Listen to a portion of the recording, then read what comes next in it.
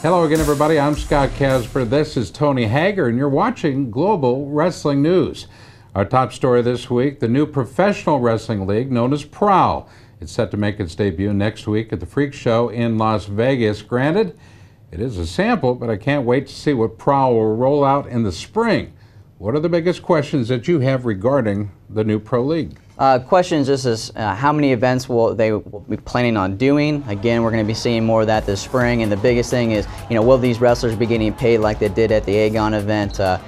That's what, as a wrestler, I would be concerned about, but that's out of my hands. I know. I don't think it's as huge an issue perhaps as you do, but every fighter in MMA fights gets paid differently, and if you're a big star, you're going to make a lot of money. If you're just starting out, gosh, a little bit of money is a whole lot more than they were getting. Yeah, I mean, any kind of money for wrestlers, I think, is a great thing, and there might be some prima donnas out there that think that they should be getting, the big checks like they did at Aegon, and I don't think that's realistic to happen every time. And Wayne Boyd and crew, they're doing their best to obviously put money in these wrestlers' pockets. So we'll see what comes of this event. Maybe they can bring in some sponsors to get some more money in. Do you think it'll get to that point again? I think so. I mean, if they have the numbers, if they can get in the right arenas, I think this event and Las Vegas is a good idea, a good start, big lights, that's where all the big events happen. But in wrestling, in Iowa, that was just a huge success. So I'll be kind of curious to see how it goes when it's outside of Iowa. I hope it to be as successful as it was at Iowa when you were out on the stage. That was just a great event. Well, there's a lot of families, a lot of fans that are going to be in Las Vegas at the Freak Show. Prowl has had several teams in place for a while, including the usual suspects: the Titan Mercury Wrestling Club, the New York Athletic Club, the Sunkist Kids Club, the Hawkeye Wrestling Club, and others. What do you say? Let's take a closer look at one of the founding teams. Tony, what can you tell me about the Finger Lakes Wrestling Club? This is probably a club that a lot of people haven't heard about, like those other ones that we've mentioned, because they don't have as high-level senior athletes on it. But this is just an extension of Cornell University, just a club where Kyle Dake trains. I mean, this is where he trains along with some of the top-level prep and high school kids, grade schools that are trying to get to Kyle Dake's level. They're coached by Dave Dean, good friend of yours, Chris Harrington, Clint Wattenberg, Mitch Clark, just to name a few. And Mitch Clark, I know that's one of the names from my history in college wrestling. Yeah, I mean, he's a two-time All-American, NCAA champ for Ohio State, and author of a book, Scrambled Eggs, one of your favorite books, I know. That's a great book, bestseller. You also mentioned Kyle Dake, not an author, but he just announced he's going to move up to 86 kilos to test the competition. Of course, will that carry over to the Rio trials? I don't know. What do you think is best for Dake? What's best for Team USA? Yeah, I think he's kind of testing the waters here. We have to first qualify that weight. So I think that's a good move by Dake and Taylor to move up. I think that could be maybe a big reason for them moving up. Maybe the coaches at Team USA gave them their input. So it will be interesting to see who Team USA sends to the Pan Am qualifiers in March, and Mongolia in April, and Turkey in May for the last chance qualifiers. I don't think those guys are listening to anybody. I think they're doing exactly what's best for them, and perhaps that's what a pro-level athlete needs to do. He has some experience in Greco. I don't think that's the way to go. What are your thoughts on Kyle Dake and Greco?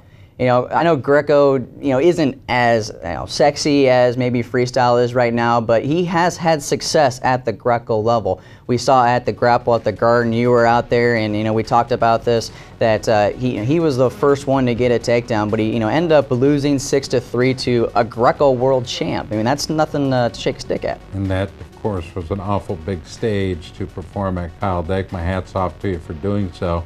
Another U.S. athlete making a weight change is Titan Mercury's former world champ, Elena Perizkova. So we go to the women's side of the ledger. She announced that she'll be moving back down to 63 kilos.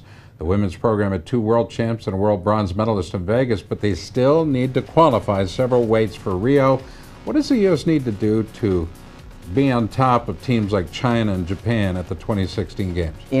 Names like Alyssa Lampe, Victoria Anthony, and we still haven't seen, I think, their full potential. Still, trying to figure out their spot in the sport. Whitney Condor.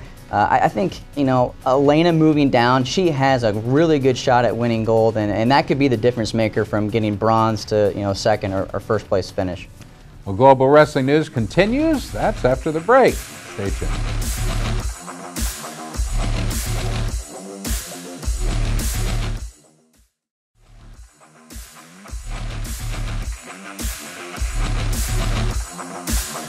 Well, you've waited for it, and it's time to send it over to our friend Hollywood Wayne Boyd for this week's edition of As I See It. Wayne? Hey, thanks, Scott. I hope you're having a great day out there in Iowa. You know, it's another beautiful, sunny, and gorgeous day here in California. It always hurts me to have to tell the rest of the world how beautiful the weather is here. Hey, important thing. Our people in this sport that do so much to cover our sport, Win Magazine, one such person. They've got a great deal going for clubs in America. If you're interested, contact Win Magazine. I think you'll find it to be a great opportunity. You get a free subscription for a year. And the articles are fantastic. One such article I read this week was Wayne Bogman's on Should Kyle Snyder redshirt? And Wayne Bogman, who's a man of history, Air Force Academy for years, national champion, many world teams, great athlete, endurance guy, he feels like it's a mistake because you miss all that training, all that conditioning, all that regular, every week something happening with that college schedule. And there's a lot of truth in that. You know, we have like 7 defending NCAA champions across the board going into this year. One of them, only one, Kyle Snyder, is taking the red shirt. The big difference is he won the world title. He feels like he's got to stay focused on that style. He can get better if he's practicing that style. Conditioning-wise, he may not be as ready. Match-wise, he may not be as ready. But I think it works for him. He can get away with it. I think that's a good move. You know, our sponsors are so important, like this shirt I'm wearing, Nike. You don't have to buy anything, do anything. You just have to do something that enhances your team. If your team needs Nike products, get Nike products. Cliff Keen is another one of our sponsors. So many people in wrestling do so much, and you, the fan base, can get from them in a way that it helps TV. So we need to all work together. I've been preaching that ever since I came on this show. It's the fans, it's the products, it's the sport. We got to do it. Most immediate thing coming up for Titan Mercury in the sport of wrestling is a new pro league called PRO. That's P-R-O period, pro, W period, L period, Pro Wrestling League. Wrestling needs that. They have it in other countries. We've got to have it here. October 23rd in Las Vegas. We, Titan Mercury Wrestling Club, will wrestle Finger Lakes Wrestling Club. The lineup looks good. Obi Blanc is coming back out of a suspension. It's going to be exciting to see him wrestle Andrew Hochstrasser.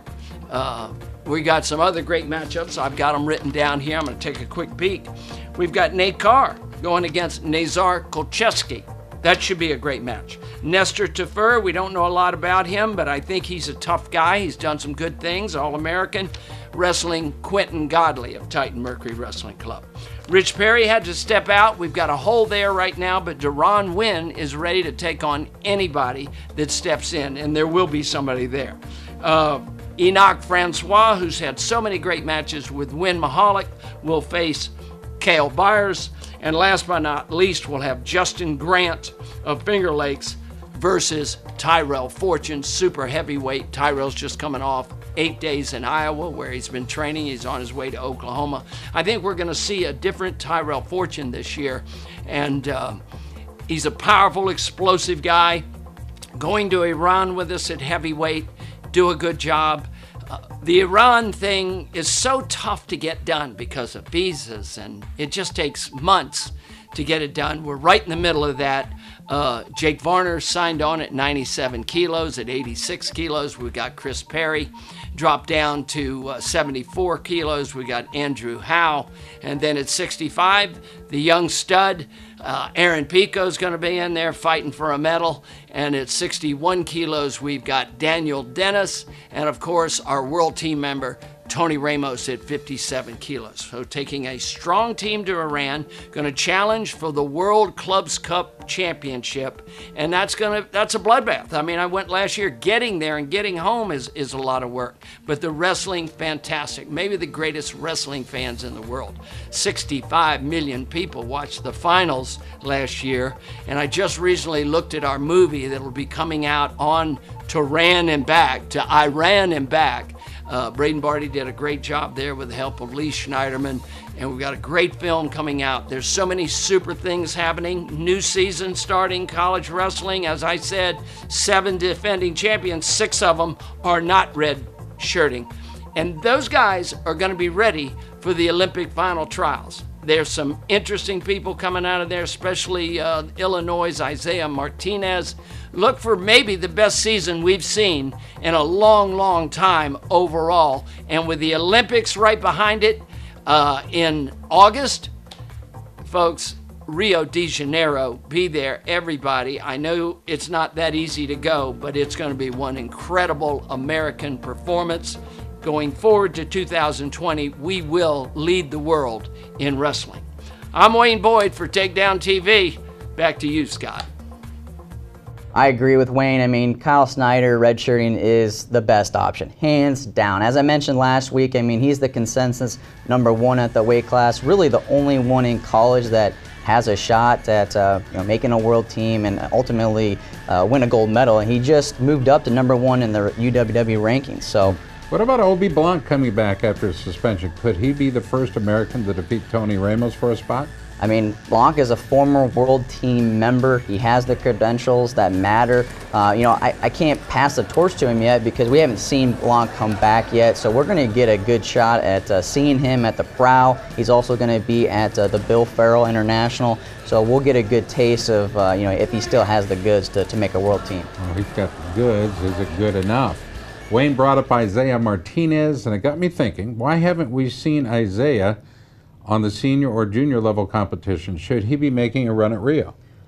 There's lots of different ways you could look at this, but I think that he's not ready to challenge for a spot yet, just because I haven't seen him wrestle any freestyle. And he has a shot at becoming an undefeated 4-time national champ. Hasn't happened since Cael Sanderson, so maybe he just doesn't want to take time off from that training, because that's a feat that will, can go down in history. I don't know. Aaron Pico's name got lost in the shuffle these last few months because he decided to wrestle at the juniors. What do you expect from him at the World Clubs Cup in Iran? Yeah, I think he needs to have a real strong finish here. He really needs to get his confidence back. He's been wrestling a little bit of a defensively a little bit. I don't know if it's been since he wrestled at Agon.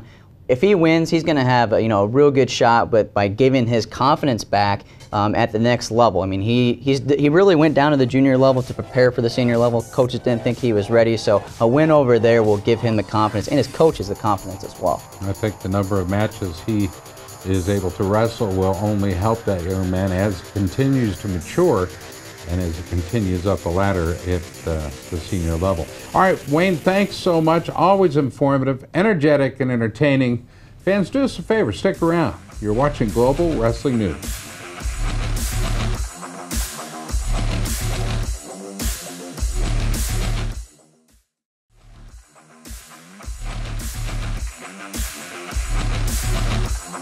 Well, this last week, some of the top high school wrestlers in the country announced their future collegiate homes.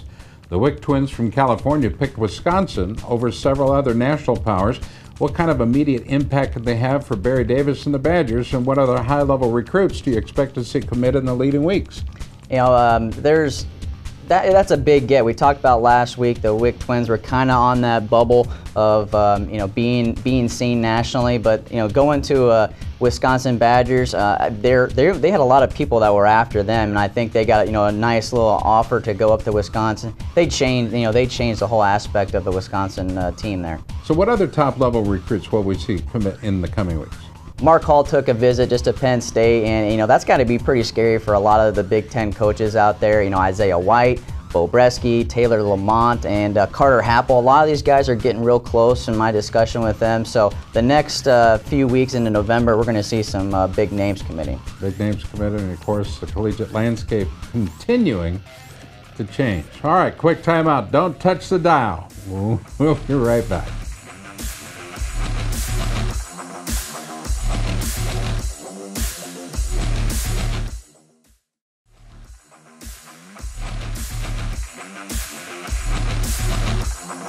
Ohio State will hold their first open practice on Saturday. Tony, what are their chances at winning? They've got Kyle Snyder out of the lineup.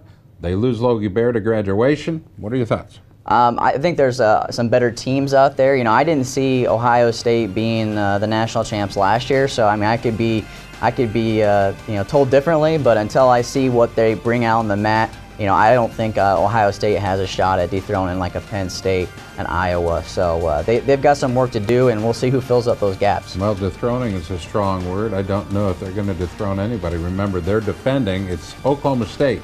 They're one of the strong ones. Iowa, I think, has got a tremendous lineup. Don't count out the University of Minnesota and, of course, the changes that have been made at Wisconsin. Will Michigan make a run this year? What are your thoughts? Adam Kuhn in the lineup. There'll be some guys that make their run at their individual titles at Michigan and these other schools, but you have to have a full team, and we've seen it's so hard to put that championship team together. I mean, it's taken Penn State how long to get to that point. Last year they had some people out of the lineup, so this year they returned those guys, Nico, Rutherford, so I think they are the early favorites. Now, the NCAA has recently released a video that was supposed to clarify stalling rules, but it seems to have caused even more confusion.